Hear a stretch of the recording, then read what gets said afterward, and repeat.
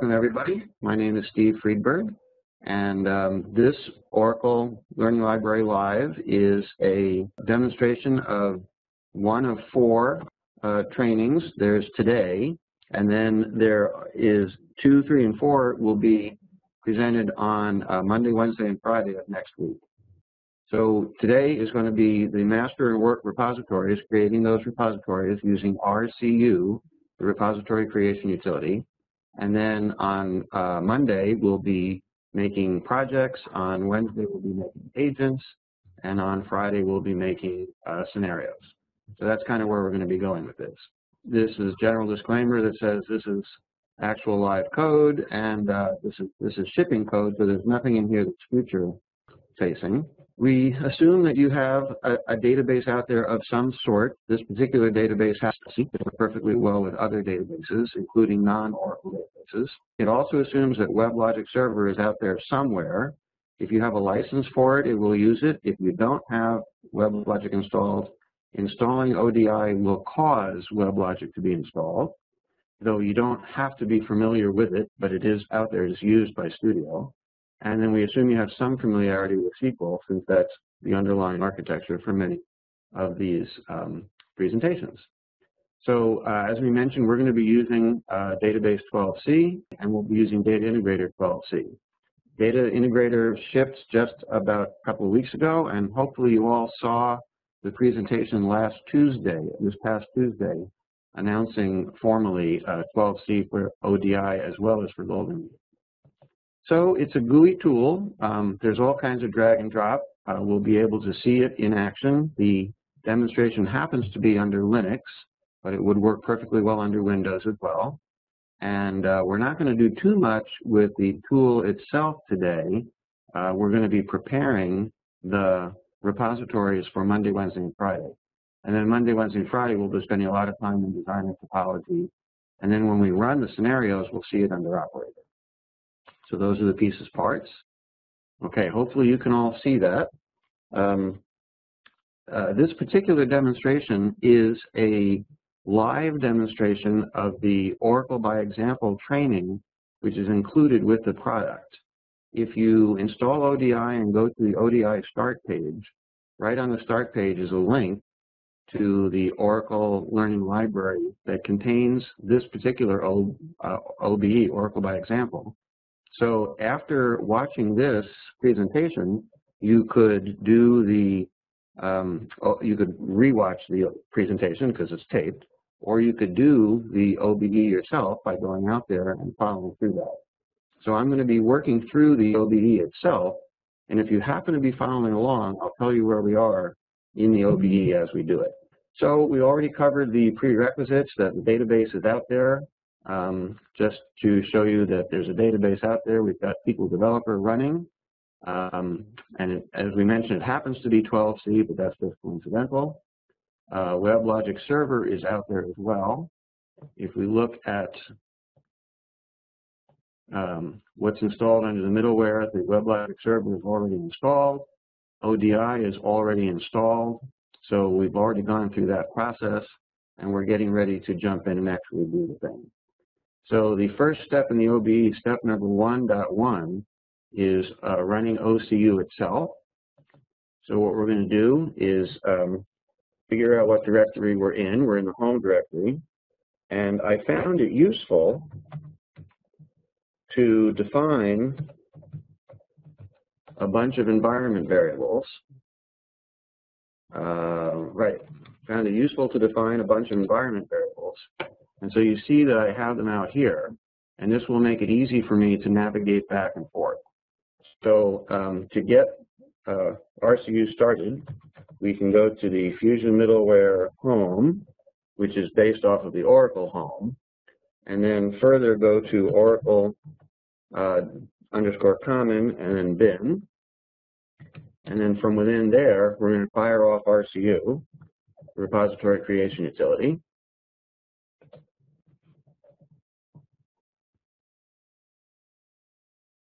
And when that launches, it will start a welcome page saying, welcome to RCU, and this is the appropriate version for this particular version of ODI.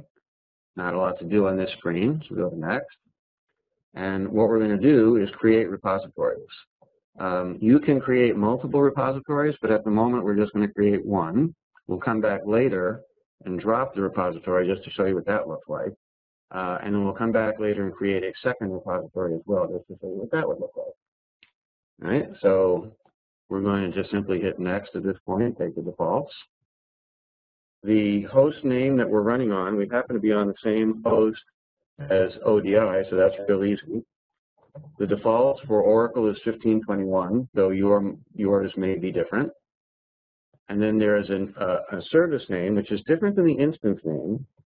And you know that the default is Oracle, and our host is us.oracle.com. Again, yours is going to definitely be different.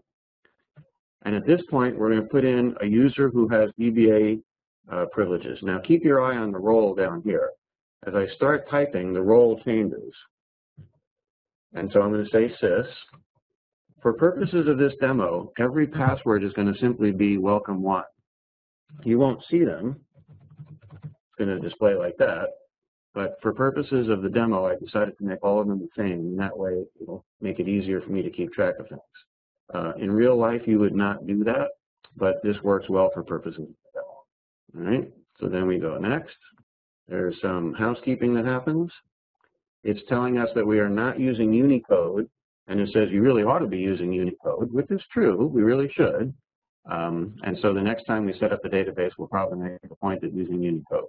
At the moment, we're going to ignore that. It finishes the housekeeping pretty quickly. And so we continue and click OK. And at this point, it's ready to create a repository. You can name the repository using one of several prefixes. I can name one called dev for development, one called prod for production, one called junk, one called test, one called east, one called west. You can make a bunch of repositories. We're going to just simply leave the default. And you can click either data integrator or master repository. Whichever one you click will cause the appropriate things to be selected. So by clicking this one, it filled in all of these others. So we go and click on next. And it does a verification for more housekeeping to make sure that everything is possible. We click on next again. And we could either make one password for all schemas, which is nice for proof of concept, but probably not a good idea for production. But simply for proof of concept, we'll put in welcome1 for all of them. Realistically, you would probably do different passwords for different schemas. But this will set up the schema, in particular, the ODI repo schema, and we'll see that show up in a second. All right. Let me catch up here. Now there's going to be passwords for the ODI user. So the supervisor, and the name is going to be restricted to supervisor, so it's going to be called supervisor. That has a password as well.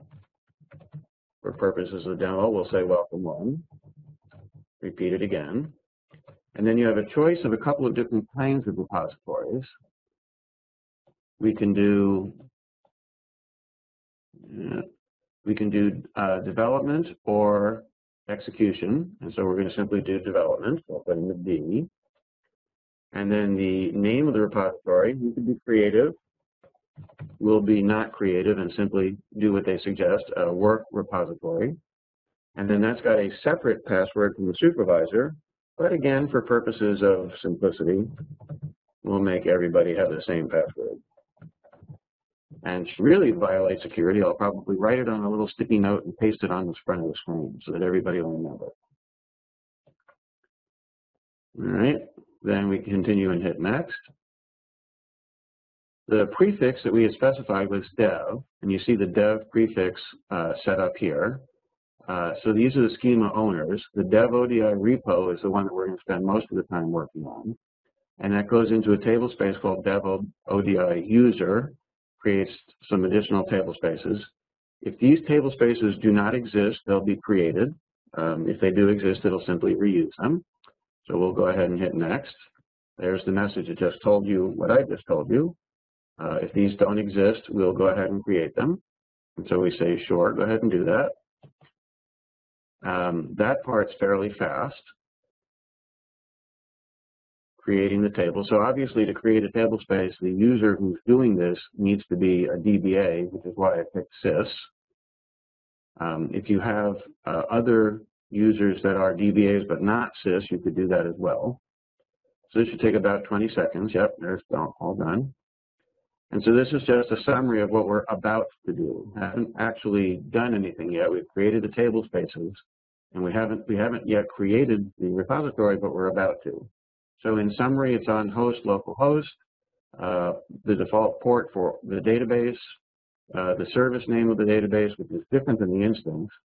I'm connected as sys, not shown is as sysdba, and the operation is I'm going to create and load the repository at the same time, and the prefix is dev. So we say create, and off it goes. This phase takes quite a bit of time. It takes about 4 minutes to do this whole phase. While that's running, just to let you know, the master work repository takes about 4 minutes to create. Meanwhile, the master and work repository are being created and populated. It's populated with a number of technologies. For instance, all of the knowledge modules for how to operate or database, SQL+, etc. Those are all being populated. And there it is. It took about 4 minutes right on the nose. If you're curious, we can go and look at the logs of what was created. The one that we're most interested in is the master and work repository, and that works pretty much the way you'd expect. We can interact with that directly. All right, so that completed OBE step 1.1. The repository is now created. If you're following along in the OBE, the next step is deleting the repository. However, we're not going to do that right now because that would undo the thing we just did. So we're going to skip 1.2, deleting repositories, and we'll come back and do that later once we're completely done. So we will skip down to 1.3, which is verifying schemas using SQL Developer. This is optional. We've already done it, but I thought you might be curious to see what's out there. So if I connect to the database using a DBA account, connecting to the database, waiting for the connect.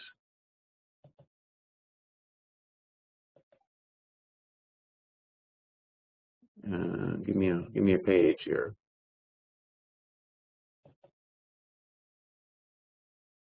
Okay, we can see a couple of interesting things. If I look at schema version registry,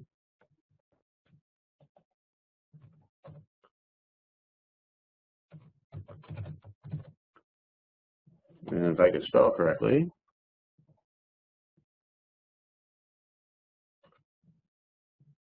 at this point it's not helping. Here we go. Schema version registry.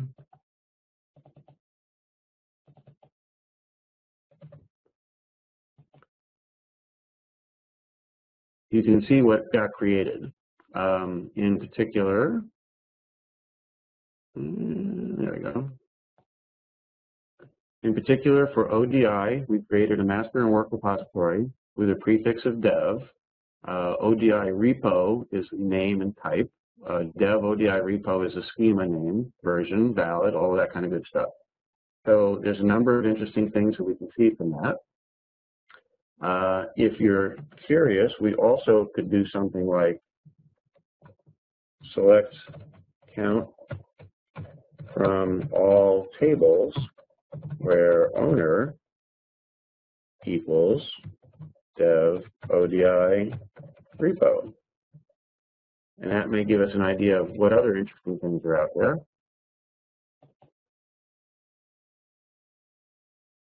Turns out there's 220 tables that were created as part of this repository. So they're all out there in the database. It doesn't have to be an Oracle database. It can work perfectly well as a MySQL database. But with all that stuff out there, we can back it up using import or export, making an Oracle dump file, or we can back it up using XML. Two different ways to do that, and we'll see that a little bit later in the demo. Okay, So that completes section 1. Let's just leave that in the background there.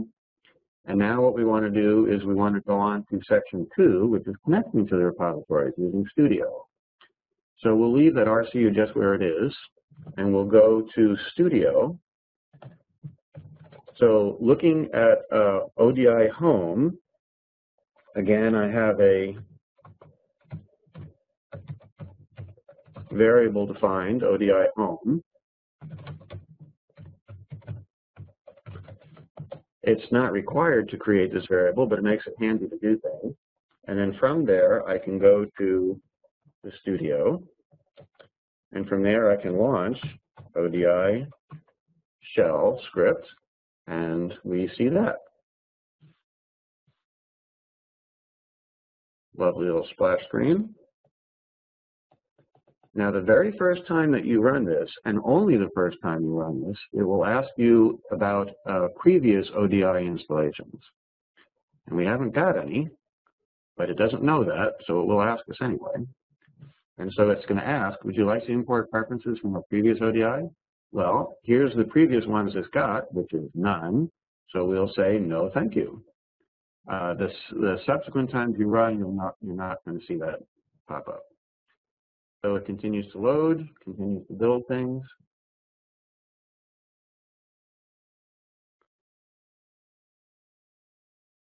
Again, verifying it's 12.1.2.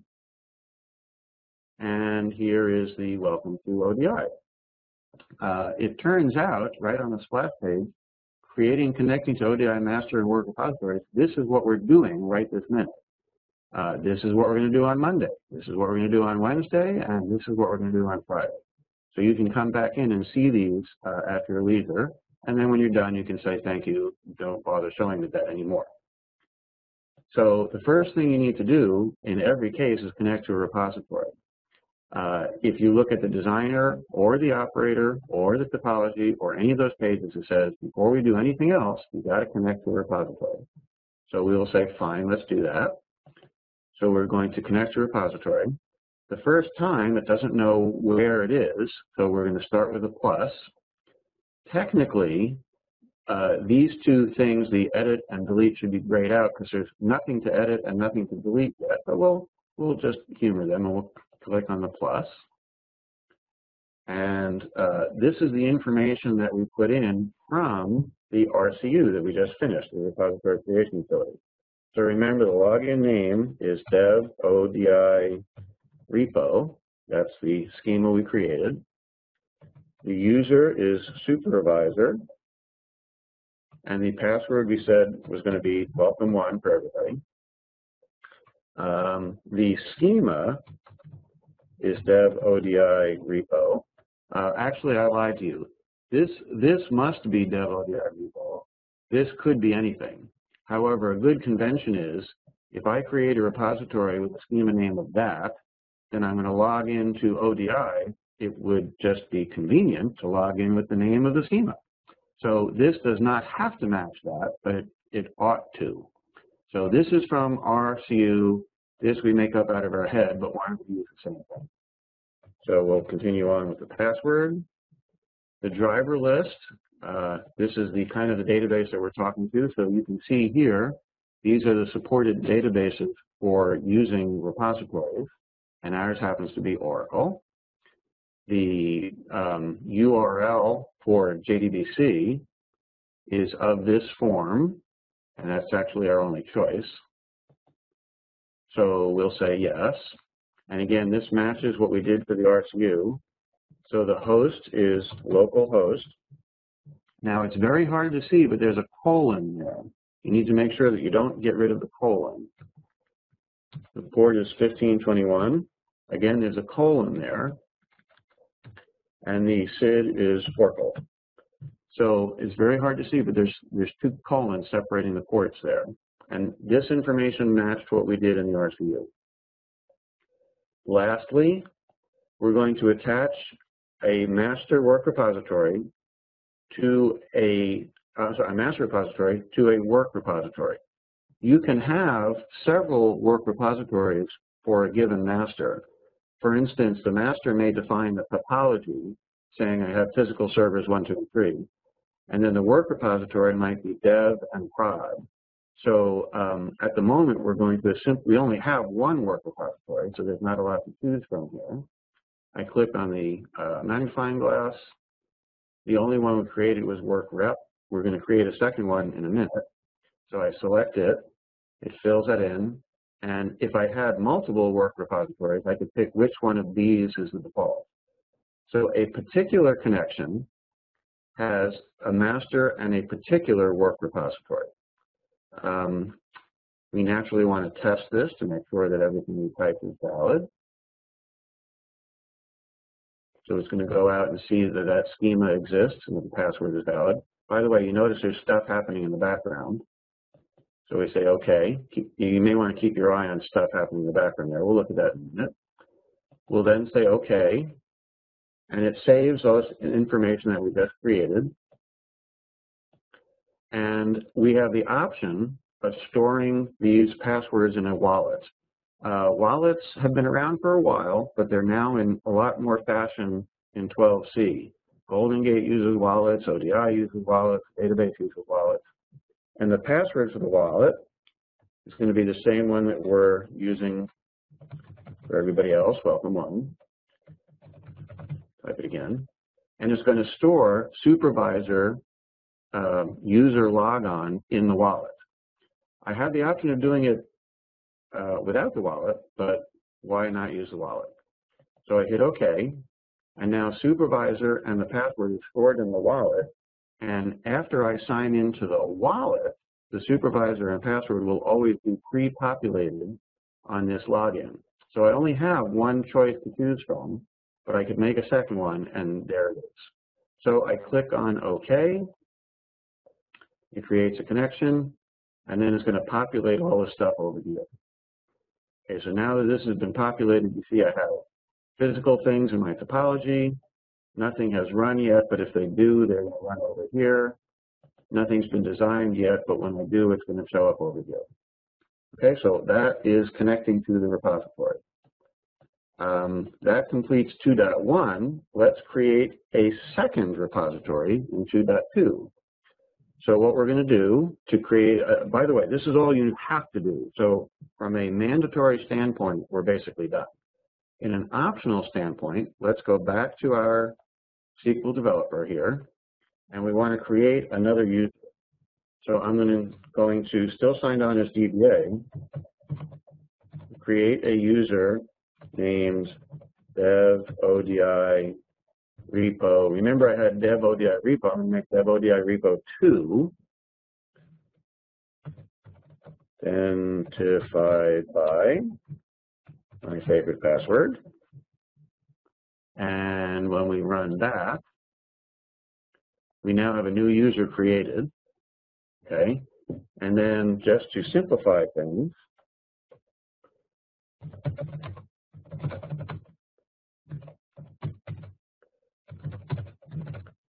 we're going to give him full privileges to do everything. Obviously, you would restrict that in real life to something a little bit more subdued, but that's good enough for our purposes. They do need permissions to access all of the tables that you're going to be moving from source to target. So if it's not a DBA, it's certainly something pretty close to a DBA. Okay, so now that dev ODI repo 2 exists, let's flip back to Data Integrator, and we're going to create some additional repositories. Okay, so if we go back to topology and we look at repositories, we already have a master repository, which we just created. Not a lot to see on that. This is the information on the master repository we just created. If we look at the work repositories, we've got one called work rep, and it has an ID associated with it. It's development as opposed to execution. And it's got a password. Okay, so that's what exists. What we'd like to do is we'd like to make a new repository. And maybe this one, instead of development, might be production. So we click on New Repository. And it's going to ask us very similar questions to what we had before. It's going to be on the same database, so we'll stick with Oracle, same JDBC driver. It remembered the URL, so that's fine. The difference is right here. We say that it's dev ODI repo 2, and that matches the user that we created. The password happens to be the same. Let's test that. Okay, so it can reach dev ODI repo 2. That's good. Then if we continue on, it says that the host that we're connecting to is using something that is not universally recognized, meaning it's not an actual IP address in localhost. And it says that's not a great idea because if I try to do this from some other place, some other client coming in, it's not going to resolve localhost correctly. So this is a valid warning. However, for purposes of this test, we can ignore that. But it is something to think about in production. All right, so we have a name for this thing, the work repository. We can call it whatever we want. We'll call it, actually, let's call it work rep 2 to match everything else we've been doing. The password needs to match what we set up for the schema. And again, it's of type development or execution. You pick whatever you want. And then when we hit finish, you'll see stuff happening in the background. And chug, chug, chug, creating the repository. Since we're only making a work repository and not a master repository, it will go much faster than the 4 minutes we saw before. Want to create a logon? Sure. We'll use the same idea. You can make it anything you want, but it would be logical to name it the same as the schema. And it's going to store that login in the wallet along with the other login. And there we go. We now have work rep and work rep 2. So work rep has some sort of an ID. Work rep 2 has a different ID. And we don't really care what the ID is, just so long as they're different. And now, the next time we log in, we can pick which repository we want to use. So just to show you that real quick, we will disconnect. Oops. We will disconnect. And then when we come back in to connect, by the way, this here is the exact same thing as this here. So we're going to connect. The wallet password is welcome1. And in my wallet, I have a choice of repo or repo 2. So I'm going to pick repo. I mean, why not? And then all of the passwords are stored in the wallet. It fetches the information from the wallet, and we're back in. Okay? So that completes topic 2. Topic 3 is importing into these repositories. So you have several options. If I look at the designer, you see there's currently nothing in any of the projects. And similarly, there's nothing in any of the models. I might have developed some useful projects and some useful models from some other previous repositories. Similarly, if I look under my technologies, and I look under Oracle,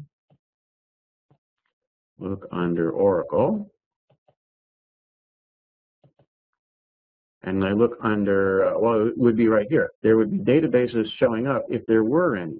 And since there aren't any, it would be useful to import some. So what we're going to do is we're going to ignore all of this for a second. And topic 3.1 is how to import into a master repository from a previous repository. So the way we do that is we go to here. This is at the top bar for topology. And we'll pick import. Then it's going to say import what? We're going to import a master repository. And so you'll see we're going to do work repository next. We could import subsets of that. So to import a master repository, we could import from a zip file. Alternatively, since all this is doing is really putting stuff into the database, we could do a dump file and do an import using the database tools. We're using the ODI tools, and it will accomplish the same thing. The difference is the zip file contains XML versus the database import-export would contain a dump file. So it turns out I have some from a previous experiment that I did. And so I have a ODI master repository zip file. Will it give me the details about this? Yeah, it's kind of biggish. It's 2 meg. But that's what I'm going to import, this 2 meg file. So I'm going to say open. And this doesn't come with the product. This would be from a previous install. So you would have this after you have successfully installed ODI. You could export to a zip file. And this is the one I want to bring in. So I'm going to say import. And then it goes off and it does it. Since this is 2 meg, this is fairly lengthy. It takes about 2 minutes to do this. All right. And then the import is probably almost done. As we saw, it was 2 meg of XML. So if you have a bigger or smaller import, it will take longer or shorter. It turns out that the database import using the dump file is much, much faster.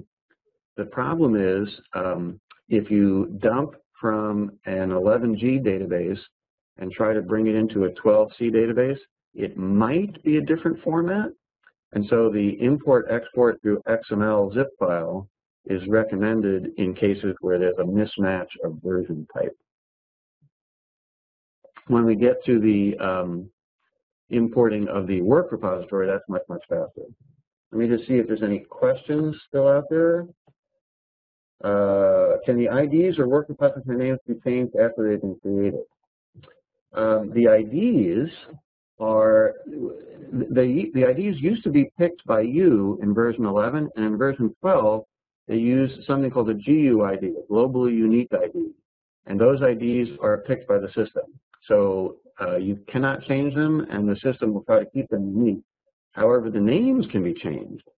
As far as changing the names, I know for sure what you could do is export it and import it into a new name. So that's one option. I'm not sure if you can alter the name in place. The issue is that there's all kinds of referential integrity going on in terms of projects that are using those names and scenarios that are using those projects. And so changing a name would be a rather horrific process. But worst case, you can always export it and then import it into a new name, effectively duplicating the structure and then getting rid of the first one. Import from 12C to 12C or 11C to 12C. When you say import, again, there's 2 flavors of import. There's import using the database dump file and import using the XML. It turns out that what I happen to be doing here is using XML. I'm importing from an 11G ODI into a 12C ODI. So it's doing the conversion necessary for that process to happen. The other thing is that if you are watching this import here, which is equivalent to watching paint dry, there's no click here to continue. Once it's done, it just pops immediately into the summary screen. So you'll have to keep your eye on it. And should be done. You know, this is like watching water boil here. If I say it should be done, then it's going to take longer. There we go. Okay, so let's dismiss the polling and see what it is that we brought in. So we brought in a bunch of logical schemas and a bunch of physical schemas. And I can't, there we go. And if I look down here, we can see the various things we brought in. There's a bunch of physical schemas. There are appropriate logical schemas. And all this stuff should show up. If I go back over to physical architecture here, let's dismiss this. If I go back over to physical architecture here, now something showed up that wasn't there before. I don't know if you remember, but there were only initially data types, actions, index type. This was one of the things we imported. Okay, so that's how we import a master repository. Similarly, we could import a work repository, which is going to look like the exact same thing, except it's different stuff. So did master before, now we do work. Instead of the M rep, we pick the W rep, just a naming convention. You can name it whatever you want. That's certainly a good name. from a zip file, ready, set, go. This should take much faster since it's much smaller and importing fewer things. So these would be things like particular mappings, which used to be called interfaces, particular scenarios, particular procedures, things like that. Similarly, the master and work repository are both just database tables. So we could have done it using the XML, which is what we did, or we could have done it using the database. Both work equally well. Okay. So we imported a bunch of marker groups, which are used later on. We'll see those. A bunch of knowledge modules. By the way, there's a bunch of built-in knowledge modules in 12c, so we use those less frequently. A bunch of data stores, which refer to a particular table. So we brought in a bunch of stuff.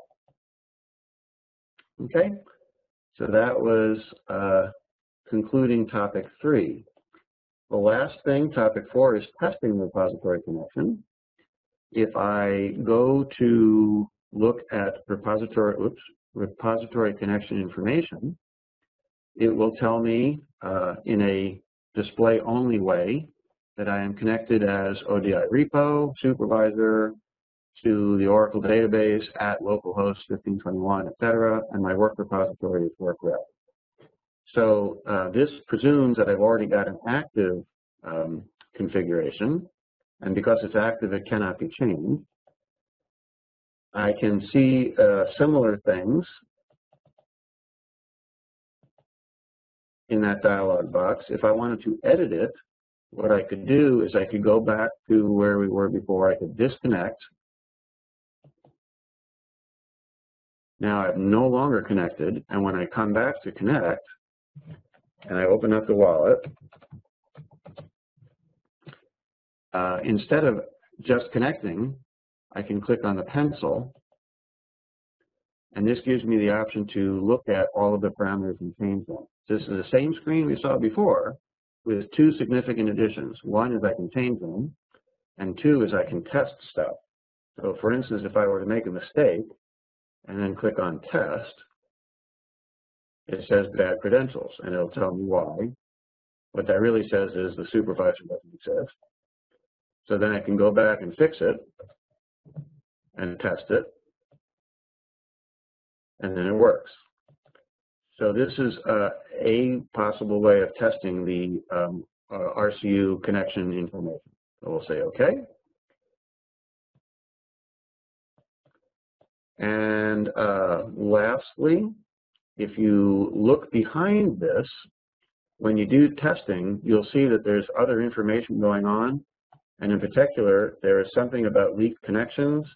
I'm not exactly sure what that means, but something about this particular host. It's only a warning, it's not an error. But there's other things that you'd want to test. You might want to look behind the studio for those messages to see if there's other stuff you need to deal with. Okay, so that concludes the mandatory part. Let's disconnect, as we're already disconnected. Let's go and do a removal. We promised we would do that, and we skipped that before. So the last piece that we skipped was removing an RCU. If I look at the OBE, it was step 1.2 that we skipped, which was how to delete a repository. So we come back in and we restart RCU. But instead of doing a create, we're going to come back in and do a delete. Welcome. Now, obviously, you wouldn't do this in production because it's going to get rid of everything. So you could have backed it up, or you could have done an export to a zip file or dumped it or something like that. But if I want to go in and do a drop of a repository, it's the same local host, 1521. This is the same process exactly.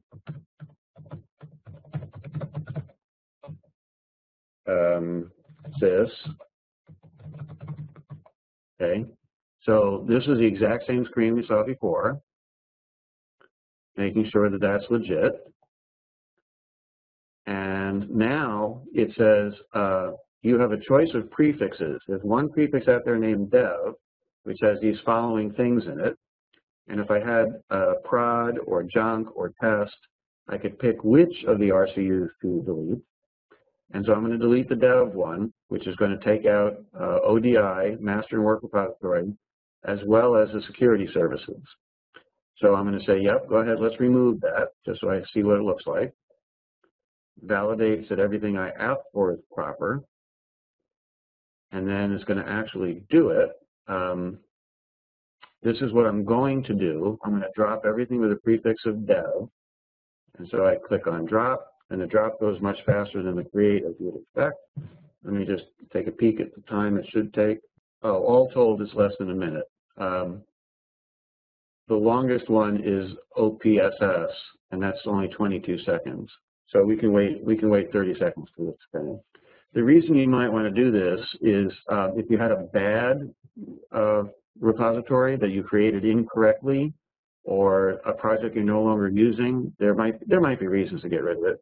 Or more importantly, if you were doing a test machine and you wanted to just clean everything off without destroying the database, RCU will remove the pieces of the schema and the table spaces that you need. And of course, if there's dependencies, in other words, if I had a dev and a prod, it would be smart enough to leave the table space and just remove the tables if I was removing dev and retaining prod.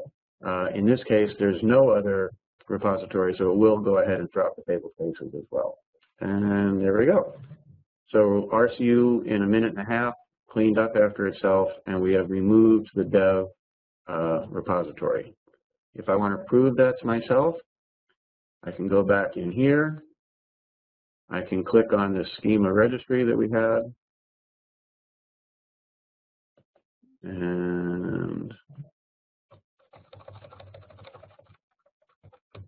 And when we run that, we see that it's empty. So in fact, I did in fact remove all of the pieces of RCU. Okay, lastly,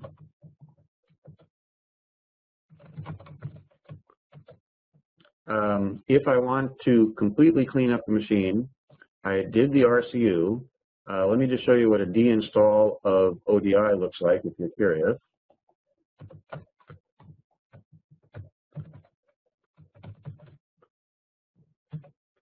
Oracle Universal Installer, binaries, and the deinstaller is pretty quick. This would be used if you were going to clean up the machine before you gave it back to somebody else. The reason you would do a deinstall instead of just simply wiping out subdirectories is that there's an Oracle inventory file, Aura inventory, and this properly updates the inventory to reflect that the file's been removed as opposed to just simply erased. So we'll wait for that to open up. Do next.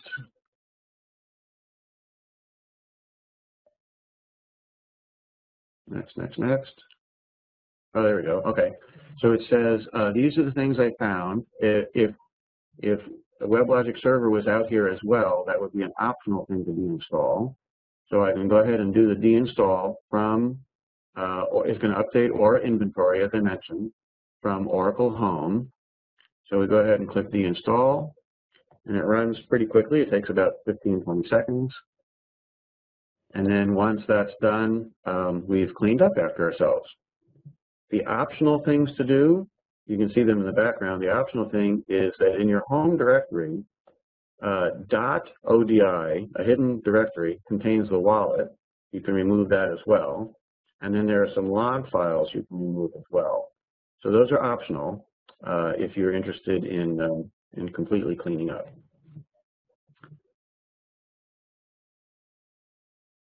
While this finishes doing its deinstall, we'll give you a chance to answer that while the deinstall is finishing. By the way, you'll be a little curious. It'll say 100% and not actually be done yet. That's kind of bothered me a couple of times. So even though now it says next, but I don't know if you noticed there was about a 5-second lag between 100% and next. So we'll click on done. Successfully deinstalled ODI. And then the last thing we need to do to clean up after ourselves is we said we were going to do get rid of the wallet. And then we're going to get rid of the directory that contains some other log files. And then last but not least,